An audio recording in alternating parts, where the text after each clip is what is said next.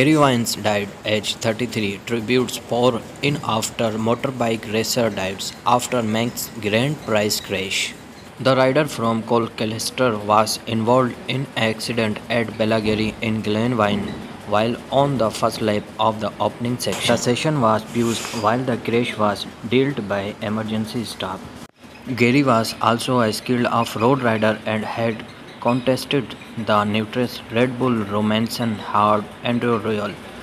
Gary was a well-loved and respected member of the paddock, and his peers will fondly remember a skilled and stylish racer. The organizers announced Vines 33 had died as a result of his injury. A statement read, "It is a very heavy heart that the Manx Grand Prix can confirm the loss of Gary Vines.